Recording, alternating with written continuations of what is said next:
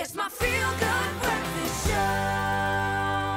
Yes, Zanzi, welcome back to your Feel Good Breakfast Show. And like I promised you, it's time to tick that box of entertainment and find out about all the source that brought this incredible duo together. Now, joining us right now, we're talking about Sharine Barnard, who's known for her deep philosophical music. And then we've got rapper Joel Parker in the building. And they obviously recently collaborated in a new song called While You Love Somebody Else. So let's officially give them a Feel Good welcome. Yeah. How are we doing? Are we all good? Yeah, everything's good. Thank you. I almost didn't make it. I was just about to tell you I almost didn't make it here because I was supposed to take a flight. And then with the wind and the weather and the rain, I said, no, there's no way in hell I'm getting onto a plane. And then I drove all the way. And halfway through, then I was sitting at a roadblock and I scrolled through Facebook and I saw that truck. Actually, the one that flew off the bridge, flew off the bridge, and I was like, hell no, I'm going back. Oh, my word. Well, I'm so grateful that you made it out here, that you've taken that voyage and are sharing your magic with Mzansi right now, because this is exciting stuff. So let's talk about this new music. Let's talk about this new song, the inspiration behind it. Why did you decide, I need to get this out? And why did you think it had to happen so soon? I mean, it's only 2 weeks have passed and it's taken the world by storm. Yeah, it's actually, I wrote this song on the 26th of April last year. Oh, wow, yeah. So, and I only released it now. It's, as you know, it's part of an album, so it's the 4th song of my album. And I'll tell you later about the album, then you're going to understand what this song is about. But While You Love Somebody Else is about a love story, basically, that didn't work out. Okay. You know, sometimes we all fall in love, and there's different phases to being in love, but this song is just, it didn't work out as you hoped it would work out. So, yeah, and I wrote the song, the album kind of pulled me in. All my other songs were singles. So, and when I started writing this, the first song, My Read Between the Lines, I was kind of pulled in by it.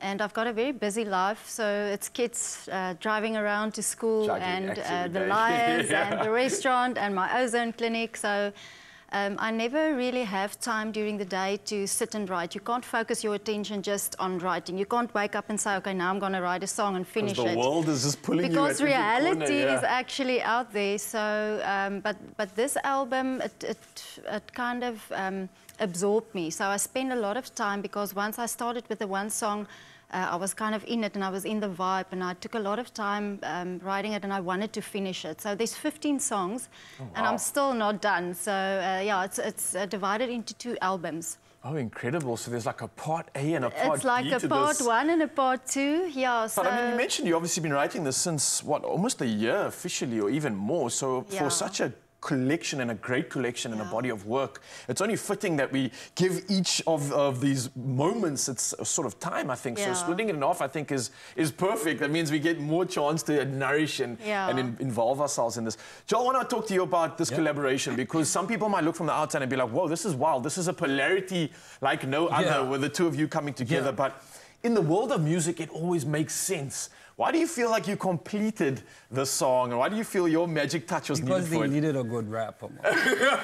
And I came in and I made the song sound, you know, more relatable, because it's an actual experience that I went through.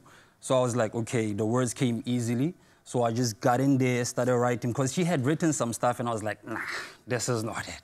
Let's change it to this way. Okay, and then I started modifying it, making it my style. And then, yeah, it came out nicely. I love that. It was a ballad. I actually wrote this song as a ballad. Okay. And on my way from the farm to the studio, I phoned Andre on the Sunday. I went to the studio on Sunday, and I phoned Andre, and I said, Andre, I need to change the song. And I could just see him, because he's like, oh.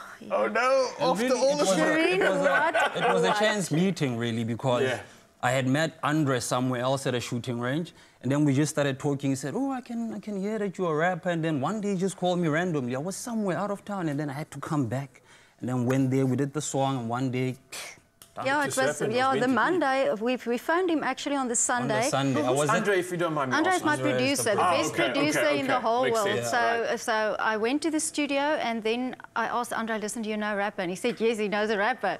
And then he asked him if he could be there the Monday. So the Monday, I gave him the papers and I said, listen, you have an hour. We need to change the verses into a rap song. Yeah. So he did magic within the hour. I was just like astonished. I was like standing there, what?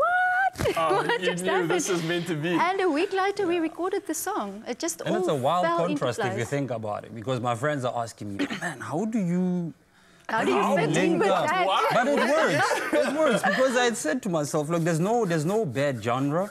It's just there's a bad song. So if you have a good song, it works. Yes, Love often that. when it says it's a bad song, it's a good song. Well, look, for some reason, I think this was destiny, taking two crazy puzzle pieces and finding a way to merge them together to Definitely. present and create what I think is going to be an absolutely beautiful picture. And if you want to know what I'm talking about, Mzansi, then you're going to need to stick around because they will be performing that new single along with a lot of inspiration to get you in the feels, to get you hyped up for this new album, for this new music. And both of these artists have so much to offer. So you don't need to go anywhere. Official duties must commence, and then it's back to entertainment. Nice job, guys. I will.